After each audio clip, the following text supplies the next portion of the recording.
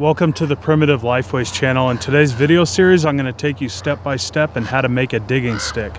So stick around, we got a great show coming up.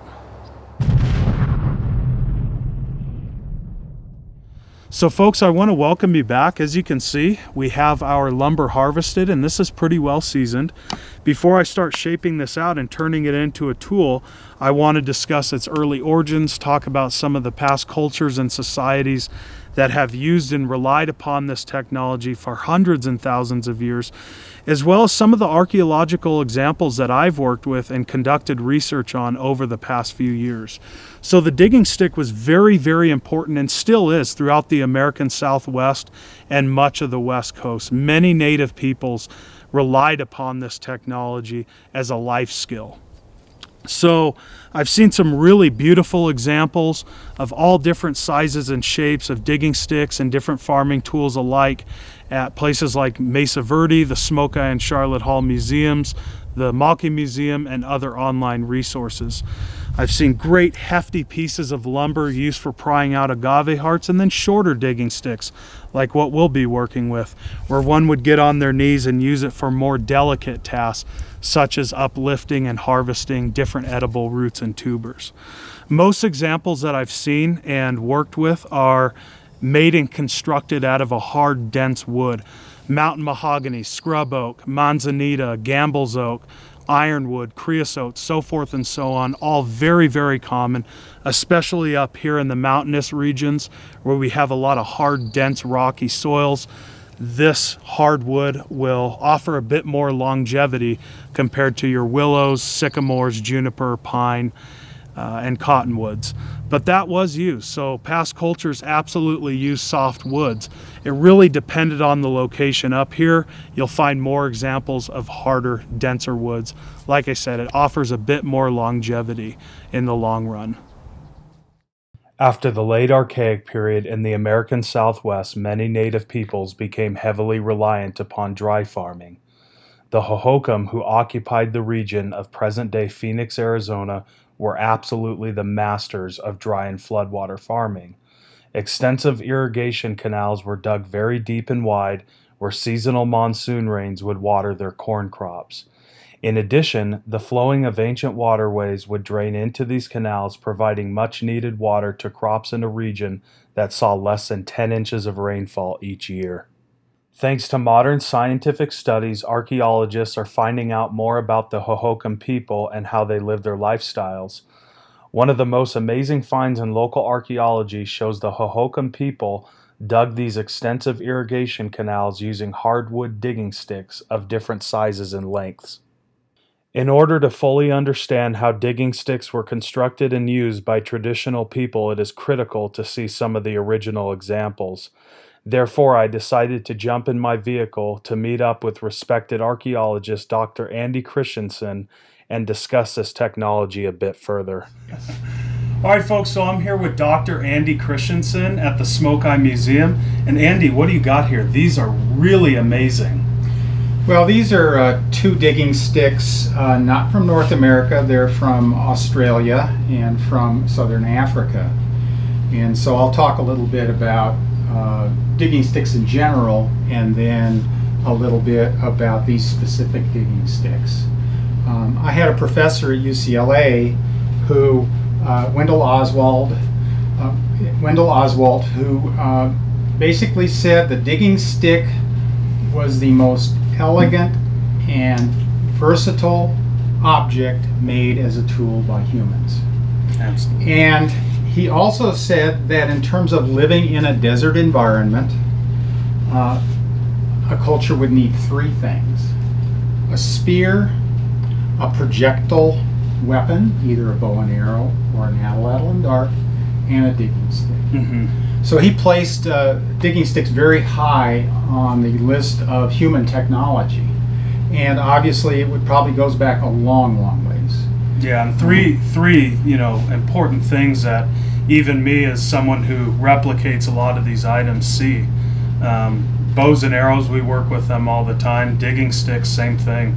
We find that these actually have less ecological impact than a shovel. They're not damaging root systems and important ecosystems. So the two cultures that are represented by these digging sticks, and of course there's a whole world of cultures that use digging sticks.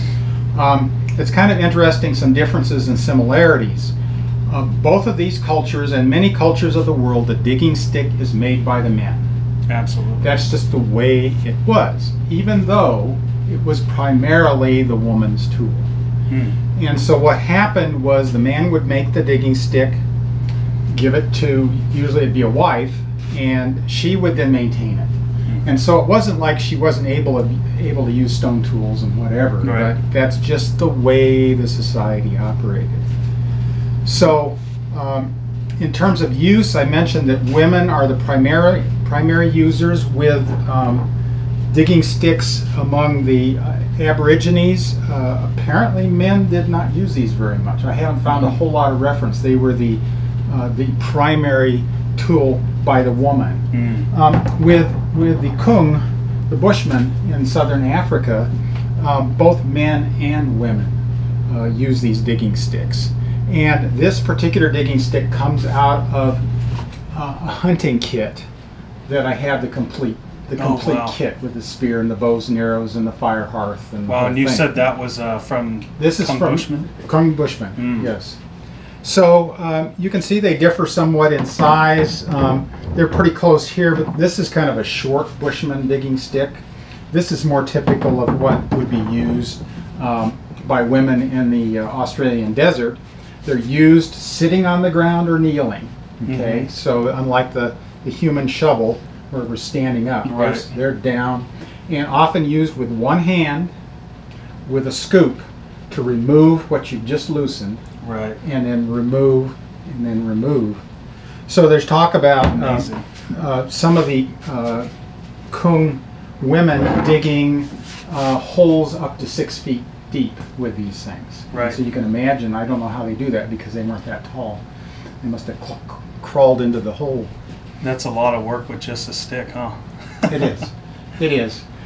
So these are simple tools, but they supported a very complex adaptation. Definitely. And the adaptation was to a desert environment where you had to know when and where and what to find for food. Absolutely. And you were not doing too much storage. With the Kung Bushmen, they were only storing food for 2 days.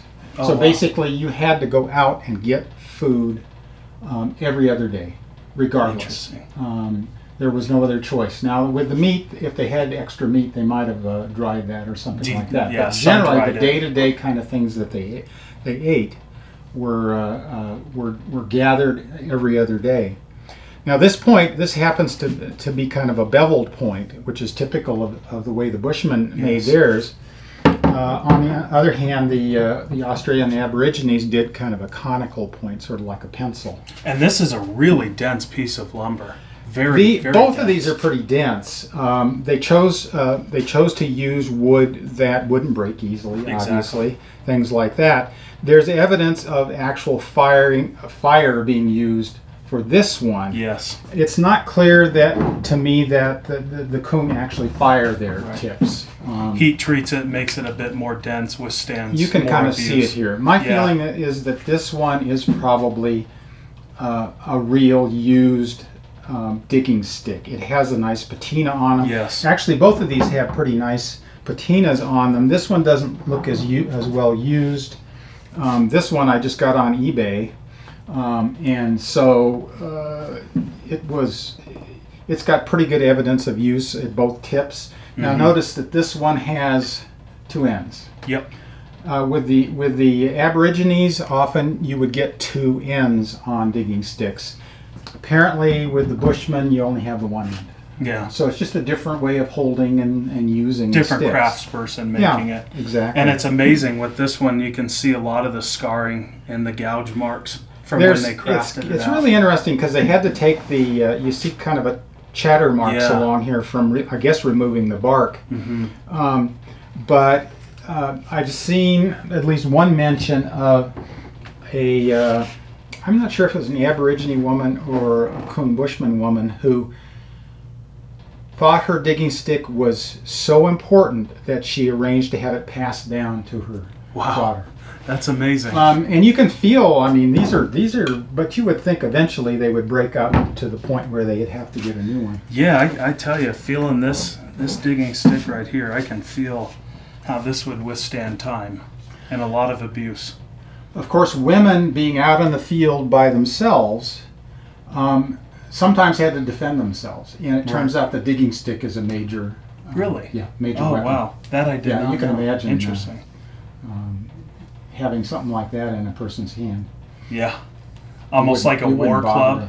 Exactly. Yeah. Now, apparently the Aborigines did have official war clubs that had grooves on the handle. Now, in this case, there's really two handles, but grooves to make it easier to hold. That would have been used by the men. So those are defined more like by the presence of grooves on them, which neither one of this one doesn't have. Yeah, it's crazy. Sometimes you'll go into different private collections and even public collections, and you'll see these war clubs, and you just think of the history and what it could have been used for at the time. Exactly. Yeah. Well, these are really, really interesting. Very, very dense pieces of lumber, and yeah, this is quite straight too. Yeah, and that makes sense in terms of how you want to use the force. Now, if we want to go on to the issue of agriculture starting, these would remain to be important tools. Oh, definitely. But especially here in the Southwest. Well, in the Southwest, but other areas in the world prior to the arrival of metals. And if you look at the information on, say, the Pima down in southern Arizona, the Ootam, you see evidence of them digging their canals with sticks just like this. Yeah. They also did other things with sticks that would probably have been longer in terms of prying out, say, an agave or a plant, something like that. Big, hefty pieces and pounding it in. Yeah. Those are sort of digging sticks, but they're a little different. Yeah. With agricultural groups, you start getting a more diversity of tools that they would be using, wooden tools that they would be using for putting the seeds in the ground, running irrigation water, things like that. Right. I know even sometimes the ancient ones would take these pieces of stone, they would shape it out into a ring, drill out the center or peck it out, and they would attach it to the digging sticks, and that would offer some weight. Apparently that did not happen with the Kung. I'm not sure I've seen anything like that with the Bushmen, but if you go into California, you start seeing a lot of stone rings. Right. And they're called digging stick weights.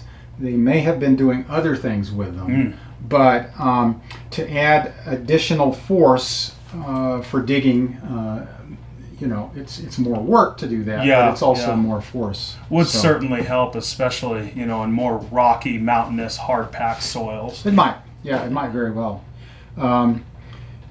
So the question is anybody using digging sticks for their livelihood anymore?